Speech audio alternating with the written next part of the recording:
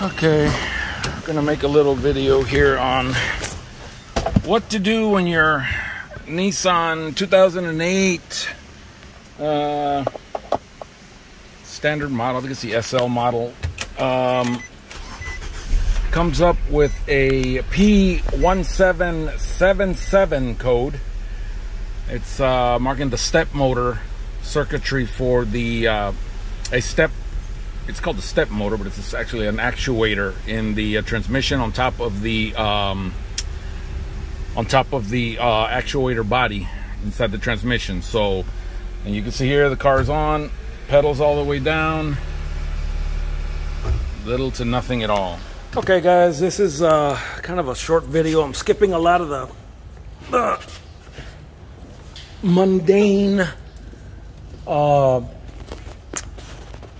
aspects of the video, taking off the pan or whatever, but here's a tip for you guys that take a look at the valve body there. Okay guys, I'm gonna cut into the video real quick and skip the original instructions I had for which bolts need to be removed. You can see here in the pictures at various angles, and you can figure which bolts you're going to need to remove to get that valve body off. And right now this is the only one that's holding it up. You can see it's already loose. All right, this is the last one. Now you're going to get a bunch of spillage when you drop it. You know, in fact, it should be done already because it's already kind of plopped down. So you can see the gaskets broke, the seal. Remember, you got to get those two in the back. That is where this little bracket goes. Okay, it's a bracket that's used to hold on the filter. You're going to get some spillage when the filter comes out. Then when you drop this pan, you're going to get drop the actuator body. You're going to get a lot more fluid. So I'm going to drop this one, and this whole thing will come out. So I'm going to get this off. The brackets, as you can see, are off. I left these here. It's going to go tucked in right here on the side, actually right here. All right. And next thing we'll see is the step motor up on top that we're going to have to disconnect. I'm going to have to get back here and disconnect the harness and stuff like that to get the valve body completely off, and then we'll pick it up when it's off. Okay, got the valve body off. Just a couple of things. It's a real quick connector, real easy, standard, you know, little tab you push down. It connects right here, you know, very easy to come off. This tab here needs to engage up here. Okay, that's where it pivots. So, and it will match, but it has to be locked down. And be careful, you can see there it already came off the step motor. This is the step motor right up here. I'll get to that here in a little bit. The other thing to remember is that there is a sleeve on the shifter stand here, just like this, and it fits into the bottom of the actuator body. The actuator body goes up there, and then this little sleeve goes in there. All right, so those are a couple of things to remember. I recommend that you know, you keep something clean here where all the bolts can go. Just about all the bolts are long, and the ones that are short, you'll see they're countersunk or whatnot in the actuator body. All right, all the other ones, just about every single other one is long. All right, let's get the actuator body out and replace that step motor. Okay guys, I'm actually showing this at well, by the time this is edited, this is going to be here towards the front of the video. Take a look at the empty holes, the bolt holes, okay? Those are the only bolts that you need to take out, okay? By the way, these are removed only because I took off the harness brackets and left them underneath the vehicle, all right? Otherwise, you wouldn't even need to remove these. But if this connector is very easy to take off, so I went ahead and removed it, and I took off the bracket that goes in these three holes right here. All right, so just go ahead and take them off, and you can leave the brackets and the wires hanging there. But take a look. These are the only, obviously, these are the only ones you need to take out. I've got the damn actuator body right here. Okay, here's the step motor. Give you all a pan out. Let's take a look real quick. Piece of cake. I shouldn't have said that, but you know, I don't want to tear up the gloves, so just use a little screwdriver, push down a little bit, slides right out.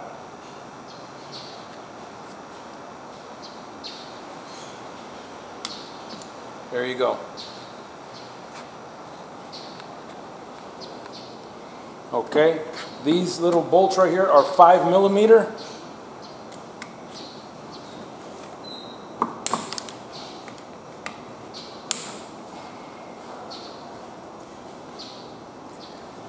And if your luck is anything like mine, you'll see that I've got this sitting on a cleaned out oil pan, oil catch container. Put the plugs in. Put the plugs in. Okay, because if you're like me, you're going to drop both of these. I won't now because I got the plugs in. But mechanics law says if there's a little hole that's accessible to a rolling, bouncing bolt, it's going to land in there. All right. This is our replacement step motor. I'm going to replace this.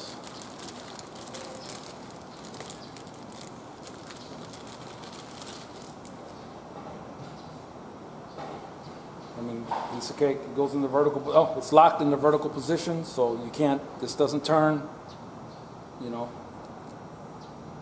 so you can't put it on wrong. Take out your little bolts, throw this trash away, replace it.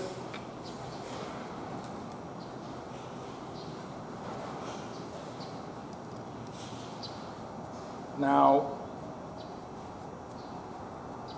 what I have seen for these little bolts in all data for just about everything that attaches to anything, these small size bolts, usually around 89 inch-pounds, okay? It's not that tight, all right? Just make it pretty snug. Don't kill it. In fact, it's probably better if you use something like this because you don't have a lot of leverage to be breaking stuff off. But just make it nice and snug.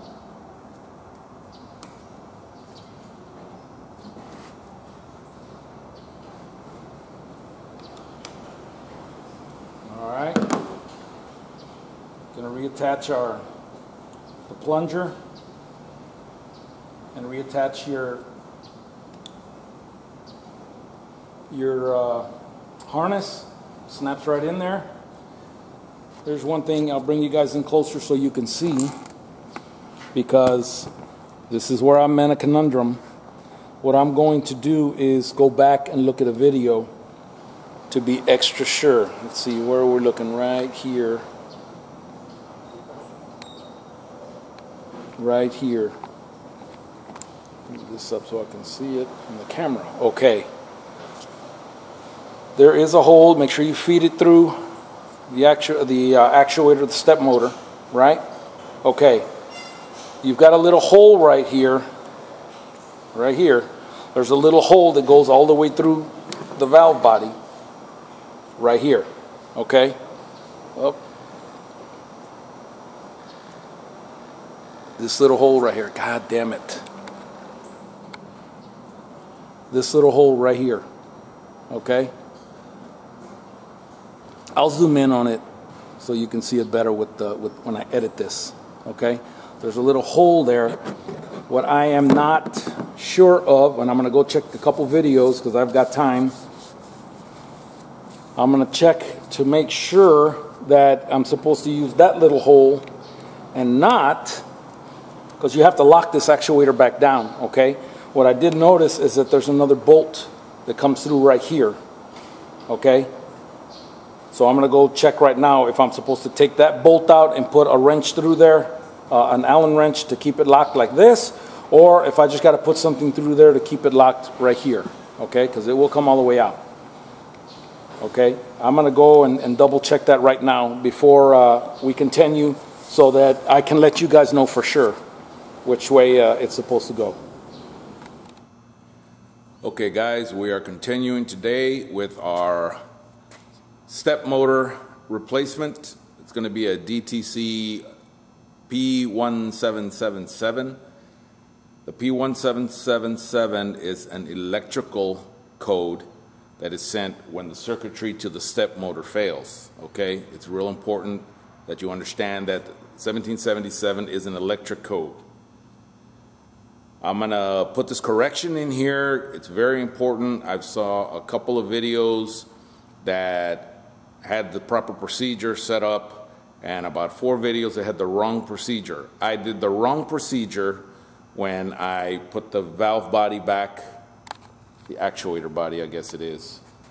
And let me show you what the problem is. If you take off and the transmission will not shift after 40 miles an hour and it stays at 3,000 RPM, and you get a 1778 code, this is what you did wrong. So I'm hoping that you'll follow this correction right now. This is pretty important to put your valve body or your actuator body back in the transmission. Okay, I have seen videos that tell you to lock this lever all the way back and to take out this screw right here and to put an Allen wrench or something up through that hole and lock this all the way back. That does not work. That's not the correct procedure. And if you think about when you sit and look at it now, this is the valve that is controlled by your step motor, okay? Hope you can see that step motor is fully extended right now, okay? So if you have it locked all the way back in this position, that's as far as this is going to be able to move, okay? And actually what'll happen is, and I heard it, I put it back up there, when I pulled out the rod from this little hole here from the screw I took out, I heard a pretty significant click. And what happened is that this thing actually goes all the way back and it hits the peg on the inside rests about right here. So what happened is this thing went back and it hit the peg, okay? And it still does not allow the complete freedom of movement. There is a hole here with a channel. Turn here so you can see it. This hole right here has a channel, okay? This is the hole that you are supposed to use to lock it in that position right there. This allows this to move much more freely, so it can pivot a lot more. It's locked in this position, it pivots right here, but it allows this to move all this length right here. When it was sitting about right there, you can see that it's kept in, and it's not allowed to go all the way out. And that gave me a 1778 code, okay? It's real important that you remember to use this little tiny hole right here. You can see it's got an indentation, it's got a groove here already, a channel, right? Obviously this little Allen wrench is gonna go from the underneath, right? But that is where it's supposed to go. Do not use this hole. This hole's the wrong one, and you will get a 1778 code. Okay, do not lock it back all the way here. You're supposed to use this little channel that you can see right here. All right, and there, yes, the hole does go all the way through. All right, so I'm putting out YouTube videos every once in a while for things like this, and I appreciate the people that do. The step motor is the whole reason why I disassembled the actuator body, and but it's important that we do it the right way, guys. I never saw anybody turn around and say, hey, wait a minute, that didn't work. What happened? Everybody finishes their video, hey, it's fixed, it's perfect. It's not going to be perfect. Okay, here we go now. can see now it's adjusting. We're at 40 already. It's already dropped a step. And there you can see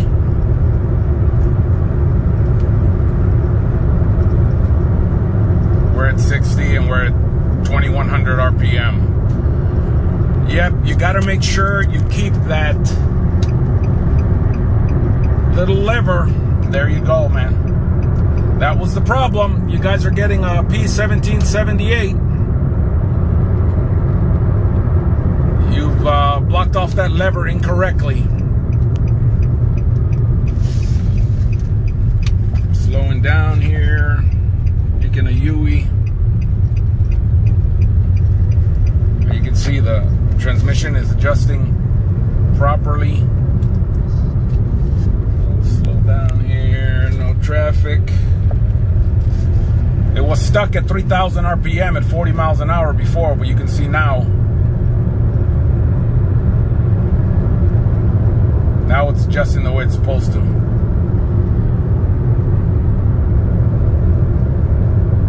Call this a fix.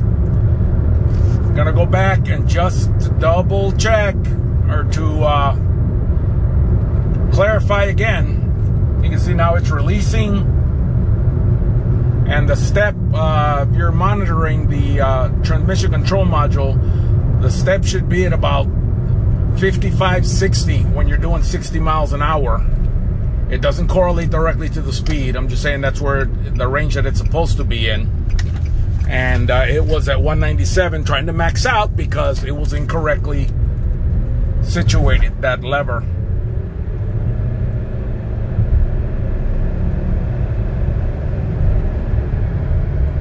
See, now it lets go, man. That's a fix. Outstanding. Okay, guys, it was a fix, a definite fix.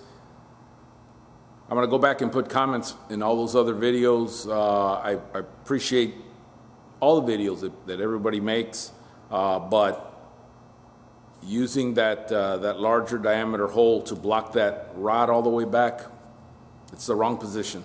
It's the wrong position. So just take note of that. If you get a 1778, that is a mechanical code.